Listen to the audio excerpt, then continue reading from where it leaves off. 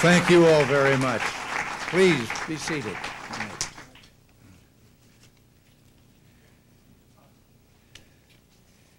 I know you're all admiring my suntan. You too can look like this, just sit out in the sun. As long as I did. Well, first and foremost, I would like to express my appreciation to Ambassador Middendorf and Norm Kurland and the members of the task force for the time and effort they contributed to this project. You know, scientists say a perpetual motion machine is impossible. Well, considering that this task force completed its work without any appropriation from Congress, I think we ought to introduce Bill Middendorf to a few scientists.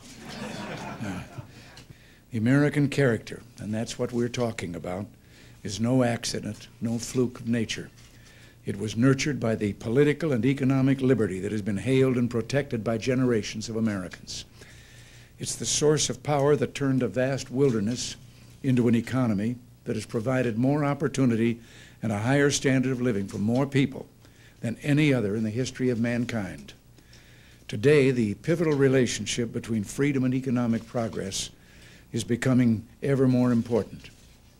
The root cause of stagnation in the developing world clearly is not a lack of resources, but a lack of freedom. In so many countries, what will change despair into confidence, deprivation into plenty, stagnation into upward mobility is a commitment to human freedom and an understanding of how that relates to the economic progress of mankind. You know, I have a recent hobby. I have been collecting stories that I can tell or prove are being told by the citizens of the Soviet Union among themselves, which display not only a sense of humor, but their feeling about their system. One of them has to do with the fact that in the Soviet Union, to buy an automobile, as a private citizen, you have to wait 10 years for delivery of the car. And so this story has this one individual going through all the agencies and bureaus that he has to go through with regard to the purchase, and finally he's at the last place where they stamp the paper. And then, 10 years in advance of delivery, he must put up the money, give him the money for the car. And the man then that had made the final stamp of the paper, taken the money, said, "All right, come back in 10 years and get delivery of your car." And he said, "Morning or afternoon?"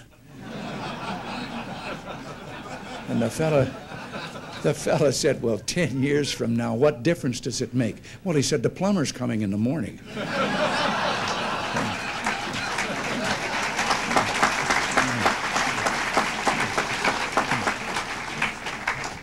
Far too many third world countries are immobilized by the policies that smother individual initiative and drain the private sector of resources. Instead of controlling the energies of their people, lesser developed countries should be freeing up and unleashing those energies. There's no reason to believe that the citizens of most countries with struggling economies are not as bright and hard-working and capable as those in countries which are enjoying great progress, like on the Pacific Rim. There's been a crying need, however, for creative and innovative thinking in regard to economic growth in Central America. And that's where the Task Force for Project Economic Justice comes in. We're all aware that Central America is today on the front lines of the battle for human freedom. The security of our country and the stability of the hemisphere are tied to events in that volatile region. The people of Central America, and in a broader sense the entire developing world, need to know firsthand that freedom and opportunity are not just for the elite, but the birthright of every citizen. That property is not just something enjoyed by a few, but can be owned by any individual who works hard and makes correct decisions. That free enterprise is not just the province of the rich, but a system of free choice in which everyone has rights, and that business, large or small, is something in which everyone can own a piece of the action.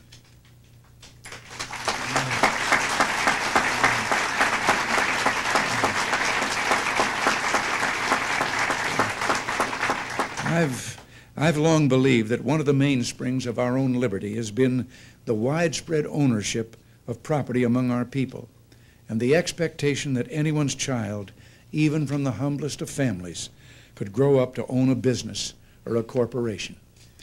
Thomas Jefferson dreamed of a land of small farmers, of shop owners and merchants. Abraham Lincoln signed into law the Homestead Act that ensured that the great western prairies of America would be the realm of independent, property-owning citizens. A mightier guarantee of freedom is difficult to imagine. I know we have with us today employee owners from La Perla Plantation in Guatemala.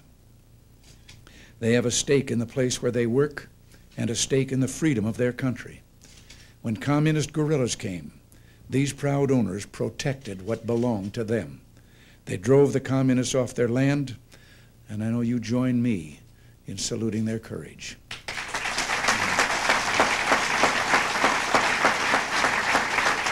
I can't help but believe that in the future we'll see in the United States and throughout the Western world an increasing trend toward the next logical step, employee ownership. It's a path that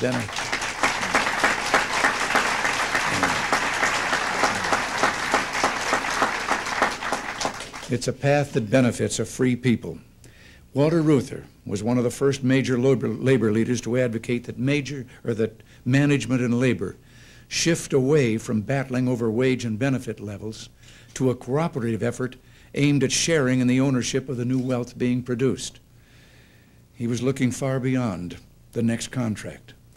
There's a story that Reuther was touring a highly automated Ford assembly plant when someone said, "Walter, you're going to have a hard time collecting dues, union dues, from all these machines." And Reuther simply shot back, "Not as hard a time as you're going to have selling them cars." Reuther was killed in a tragic plane accident in 1970, so he didn't live to see the passage of legislation sponsored by Senator Russell Long of Louisiana that provides incentives for employee stock ownership plans, or as we call them, ESOPs.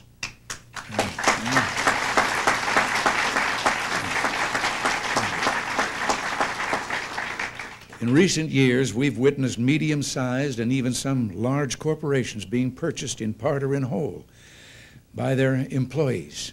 Lowe's companies in North Carolina, the Milwaukee Journal, the Lincoln Electric Company of Cleveland, Ohio, and many others are now manned by employees who are also owners.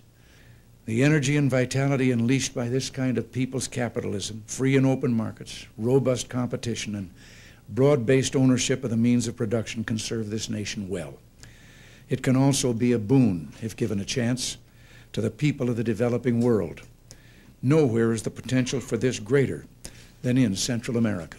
Members of my staff described for me the overwhelmingly positive response your task force received when it floated this idea during a visit to Central America. That debt payments can be reduced, state-owned businesses privatized and made more efficient, and employee ownership expanded, all as part of a mutually reinforcing plan. And that's an exciting idea. I'm instructing the appropriate officials in our administration to take a close look at all of the task force's recommendations and to move on those that can be put into practice. Well, the founding fathers, Jefferson in particular, did not see economic and political freedom as the right only of the citizens of the United States, but the right of all people everywhere and for all time. Today, the free people of the United States and Central America face a great challenge. I have every confidence that together we'll meet the test and that freedom will not only survive, but triumph. The work of this task force should help bring about that triumph. Thank you all for what you're doing. God bless you all.